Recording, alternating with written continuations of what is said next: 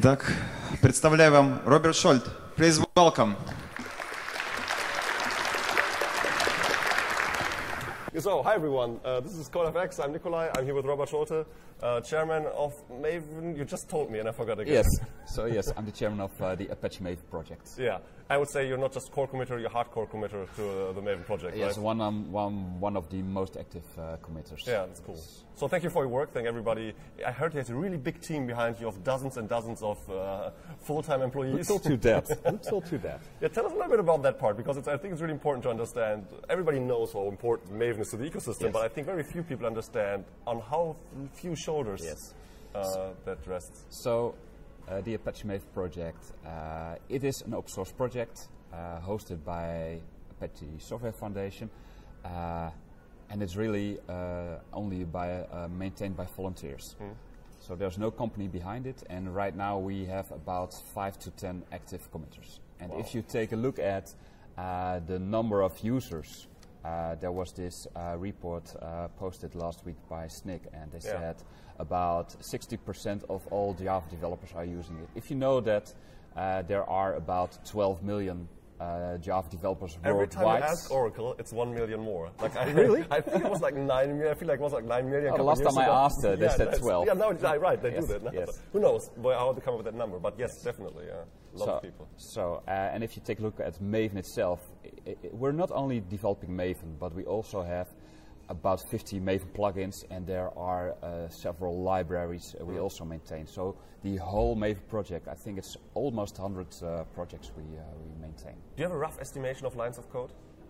No, but I should know that. That would be interesting. Like, yes. I guess it would be in the millions, of course. Absolutely. Would it tens of millions? Who knows? Probably. Yes. Wow. Yes. Okay, 5 people. So if you know Maven well, and you feel like maybe you can help, do that, please. Absolutely. Like, there's tons of issues. It's all online, like with any regular open source project. Yes, so I will share the link, of course, with you. So yeah, we'll just do that. Put it here. Yeah, we will. Yeah.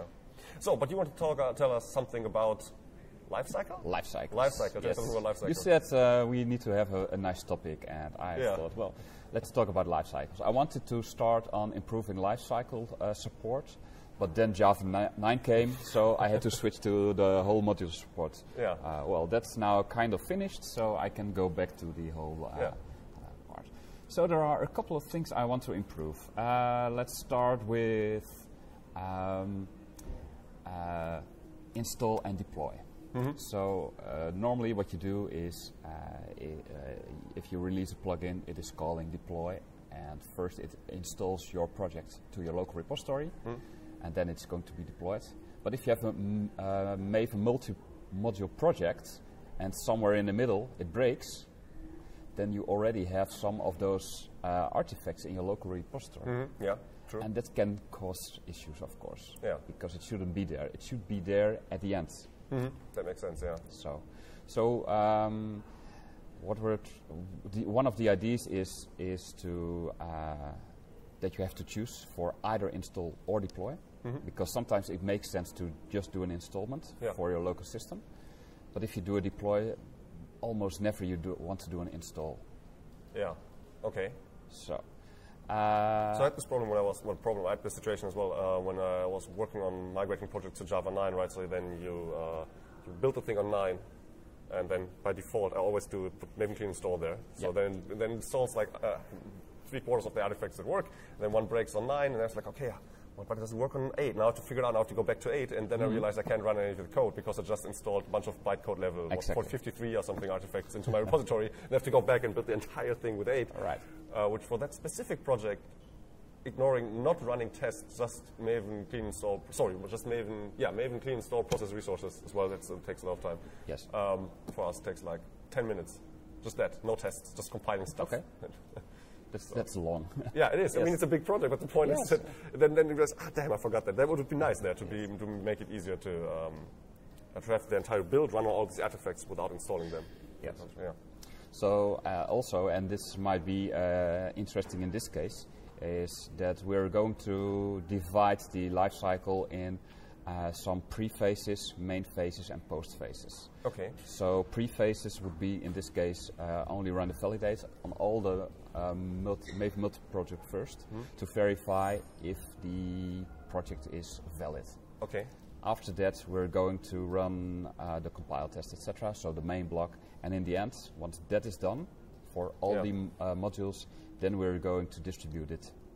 So that would be the install or deploy. Yeah, so that would be more like an atomic step in the end instead of smeared across. Right now, it is done after every at the end of every run. So I have a question.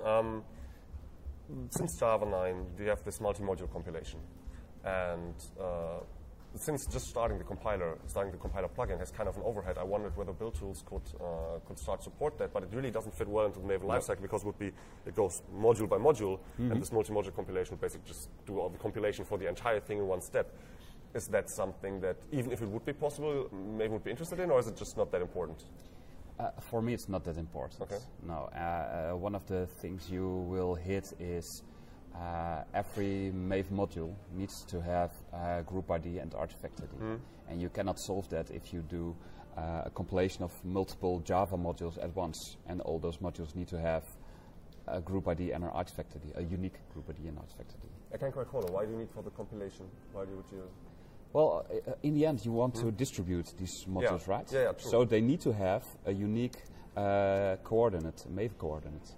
No, that's true, but if you do this multi-module, first of all, so you don't have to actually have to build modules that way, right? I think, or do you in Java 9 with the multi-module compilation? Do you actually have to build modules, right? I think so. Yes. Yeah, true. That's all. Yeah, that all. Yes. Of course, for most projects, that's already something that they're not doing yet, which is fine. You don't have to use modules on 9, remember? But right, that only works for modules. Yeah. But then still get it though. You can compile all the modules at once, and then you get all the bytecode separated by folders, and then you could just I guess it's not that simple. No, to start packaging that up. No. So we had a talk with Mark Reinhold, and he also says that this doesn't make sense in a Maven world to do it. Yeah. But the JDK itself, it is using their own scripts. So they needed to have something to build their whole JDK at once, having these modules. So that's why they introduced it. And you can really tell that this is tightly bound to their specific structure, right? The whole idea, I think that's not applicable to the wider world. It's the idea they have this top-level source folder, and then you have module name folders below that. How the JDK does it, which is fine for the JDK, I guess. I'm not saying anything about that, but it's really, this is the default, and it's baked into some of these tools more closely than it should be, and this is totally not the default for every project out there, and I think it shouldn't be either. I think most of the projects live much, much better with having the project at top level and then have production sources and test sources and documentation and build tool configuration and CI configuration, all of that side by side for each project, instead of having top level source and then all the modules and then top level test source and all the modules. Right. Yeah. So when you talked about changing or working on the lifecycle, you also told me that you're planning Maven 4. Would that be a Maven 4 thing, or could that go to 3? I think we can still put this in Maven 3. Okay. Because in the end, it shouldn't affect people. It should only improve the experience with it. Okay. So, but we do have some ideas with Maven 4 and even Maven 5. And Maven 5, the reason for it is everybody knows there's one element in the POM you always have to specify, and that's the model version. Yeah. And its value is? What? Oh, yeah. Its value is 4.0.0. It's a thing I copy-paste, so I don't really know. Right. I think there's one original POM, and everybody just copies. Oh, and then I probably. always copy-paste stuff from somewhere else. So I have one POM on my system that I actually wrote, and all the other ones are just like copy-paste changed version of that. Yes. So we are thinking about finally adding some elements to the POM file, which comes with new challenges. But we think that Maven 5 would be the best moment to do that, so we can change the model version to 5, and then they're suddenly in sync. Ah, okay. Is that the reason why you're planning already on 5? Because I found that curious. That okay. We actually thought about skipping 4, just to go from 3 to 5, to make it in sync. But we think we have to make some steps before we can move to 5. Okay. So we expect that we have a small number of Maven 4 releases and then go to 5. Okay, but tell us something that will be in 4 that we're all going to be so happy about. Well, we need to prepare this stuff, and the main issue we have is that right now the POM file you write yourself is exactly the same that is being deployed to the repository. even though much of that information is not interesting anymore. For instance, the build section, you don't need it anymore once it is published in the repository. So we want to improve this build section, and that means that we need to change the file once it is being uploaded. We want to generate a new file, and we're going to call it consumer POM. So this is just a POM version 4.0.0, so everybody can still use it. But on your own system, we can introduce new elements or something like that. One example maybe everybody knows is about the parent. So if you have a look at parent, you always have to specify the group ID, the artifact ID, the version, even though if you have a relative path, which points normally to the folder above this project. And the reason for it is that once this POM file is being deployed, it is not aware of the relative path anymore. So that's why you need to specify the version.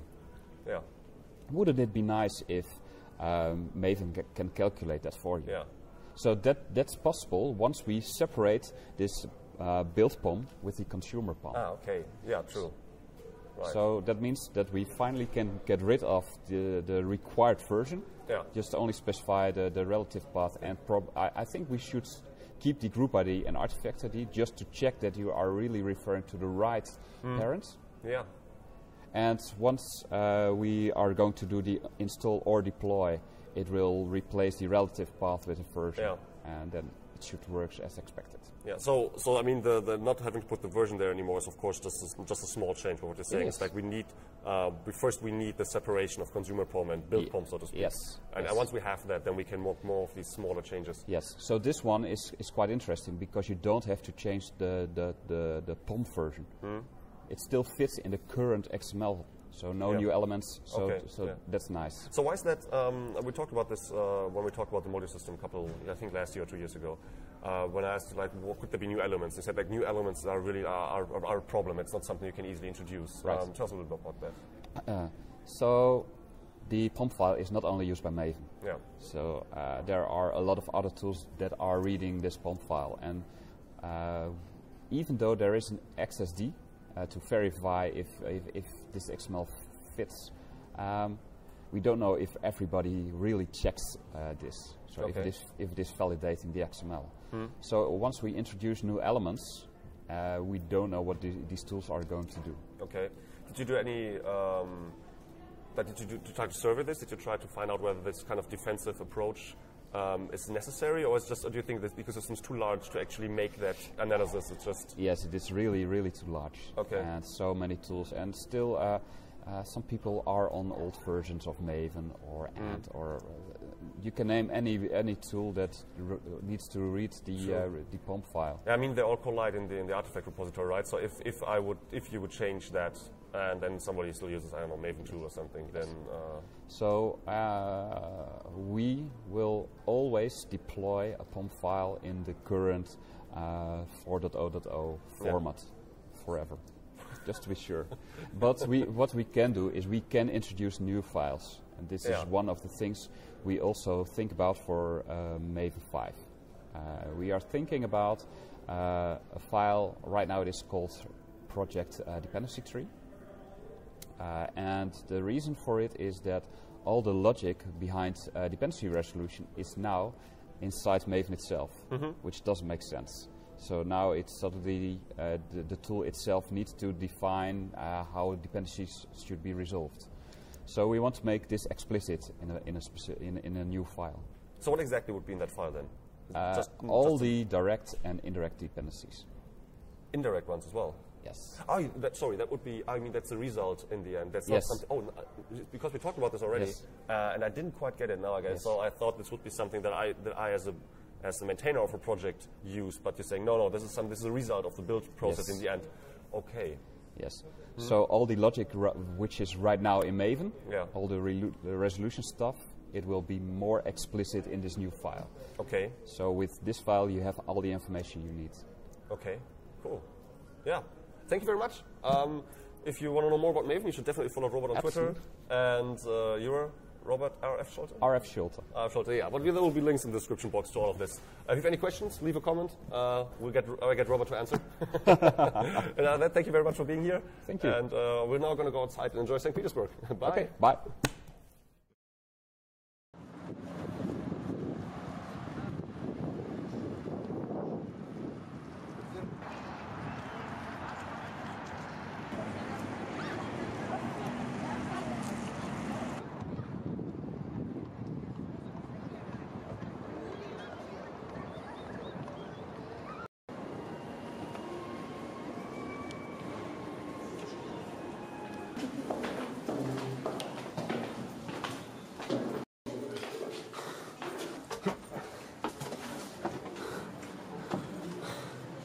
Oh, great, more steps.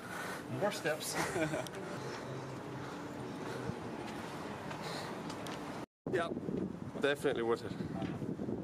В 1834 годах как памятник в честь победы над наполеоновской армией в Отечественной войне 1800. This is the zoom I can get. But it's digital zoom, right? So that doesn't matter, doesn't count. Которые вы видите левее камеры. Здесь и сейчас размещаются учреждения Петербурга. Everybody busy with their phones. It's a wind propeller, right? И сейчас. Слева на горизонте.